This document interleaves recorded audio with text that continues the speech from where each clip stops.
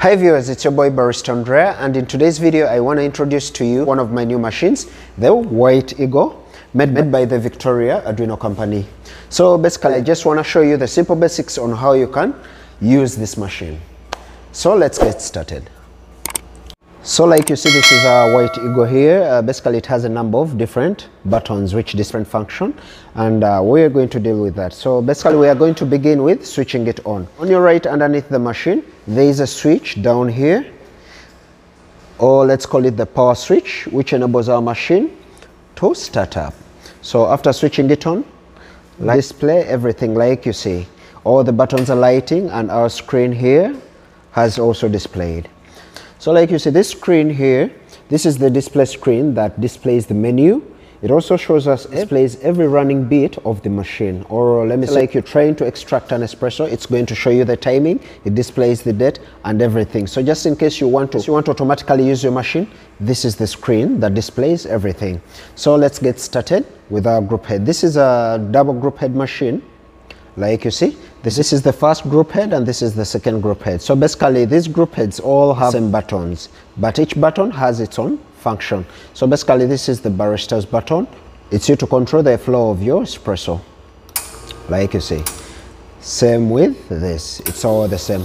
So these are the buttons. Like you see, this one, it has a single cup which symbolizes the single espresso, and this side is the double cup which symbolizes the double espresso. Still it's the same here, like you see, single and double. So basically after seeing our group head, this is the portafilter. They are all double portafilters, like you see, but it has its own single portafilter. So let's go to the steam words. It has two steam words. This is one and this is two. Unlike the other machines, like you see this one, it has a paddle which you just drive clockwise and anti-clockwise, clockwise and anti-clockwise. This is not the same with this situation. This one is very different, like it has a panel. While steaming, you just twist it down and leave it, then up to stop it. Or same, you can easily control it by taking it up without a release and down, up and down. It's you to control this gear, but when you want to release steam continuously, you just take it down. Still the same function on the other side, up. So to control this gear, whereby if you release it, it will come back automatically. So like you see, after taking over the steam word, we have our water tap. Like you see, it's flexible and you can drive it any direction you want. And it has this button which helps us release the water from the tap, like you see. So after the tap, this is the main system of the machine, if in case you want to use it automatically.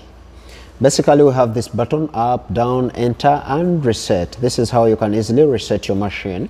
Like you see here, this is our screen. It's showing Saturday 11th, which is the actual date that I'm recording this video. But basically you see it has this side and has this side. This side is for one group head and this side is for another group head.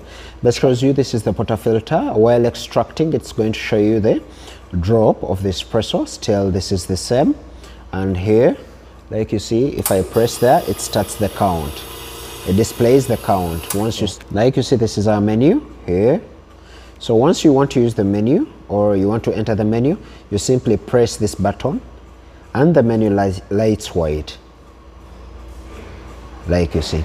After pressing the white, press the enter button. It's going to display all the settings that you need. The language, once you enter language, English, Italy, any language that you want, but we are good with English. Then we scroll down to the dosage, just in case you want to time your espresso with the water or the seconds through which it comes out. Still you enter the dosage. Like you see, it's going to display program dosage or dosage transfer or default settings. So basically I'll go to the dosage. Still it tells you to select. Like you see, after pressing this, every button is going to blink, like you see. Here I get the mandate to press any button. If it's the single shot, I'll press the single shot. Here it will display the grammage of the water or the dosage of the water that you want the espresso to be extracted. I can easily take it up by pressing up all down, but I'll leave it to that. Then I press enter. I go back. So after selecting, it's very easy to transfer your dosage, like from one of the group heads to another group head. Then you can also take it to the default settings through which the company set the machine. So let's get back to another setting. Like you see, it has also a set point. Set point here, it has a cup warmer. This is the warmer that warms the cup on top of the machine. Still, you can easily program it. You can either turn it on or off, or easily increase the heat temperature of the heat warmer. So here basically it's on the 6. I won't intervene with that, so I'll go back. Still here with the set point press, they tell you set your bars. This set point press, it shows you that once I turn on my machine and it reaches these points, 1.22 bars, it's ready to use. So let me not disturb that. Let me go back.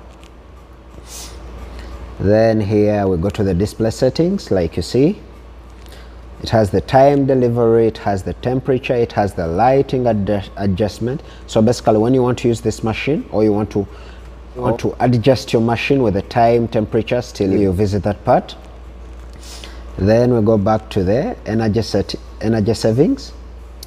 You can easily turn it on or off, activate the group heads. You can either switch on the first group head or off, like you see. On or off or on. Let's leave it on because we all need them. Then we can go to the energy savings, still on or off, it's your choice. Then we go back to power management. Still here they tell us it's not active, so I think that needs basically the people who did machine. So we go back, we go to the counters, delivery counter, service counter, grand total, cleaning counter. All those are different functions that you have to visit on your machine. Then it has the fault history, your history. What history do you need? So here, washing alarm, like you see, it's not active. Faults history, it shows me that I only had one error. So we go back. On the group head one, I had only one error, which is not bad.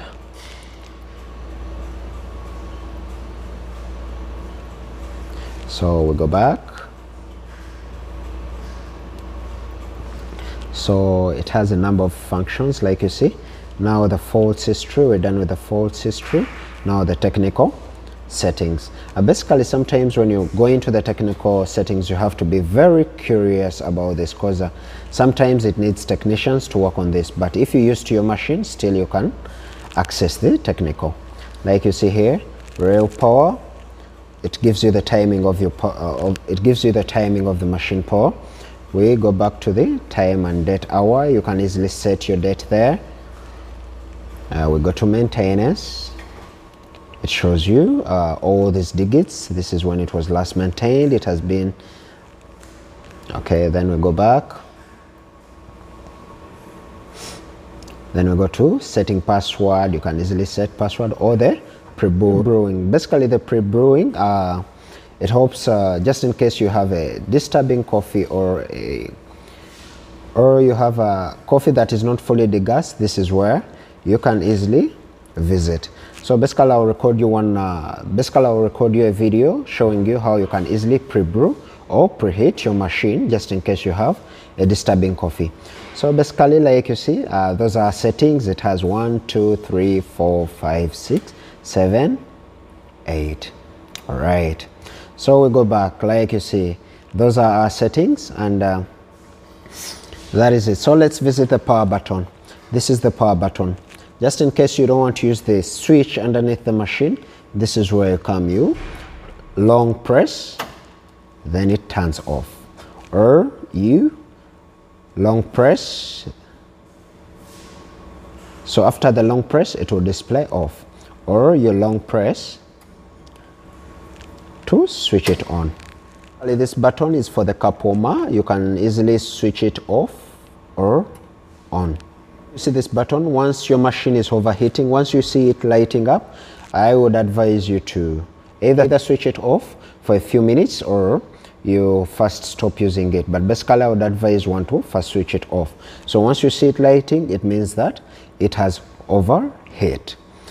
And basically let's visit our gauge here, water gauge.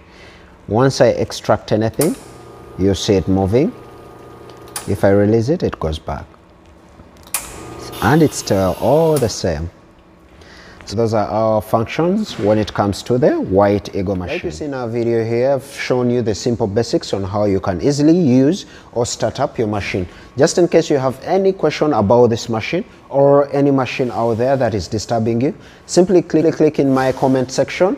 You can easily ask any question there, or you can visit me by sending me a message on my Instagram, Facebook and Twitter pages. And don't forget to subscribe.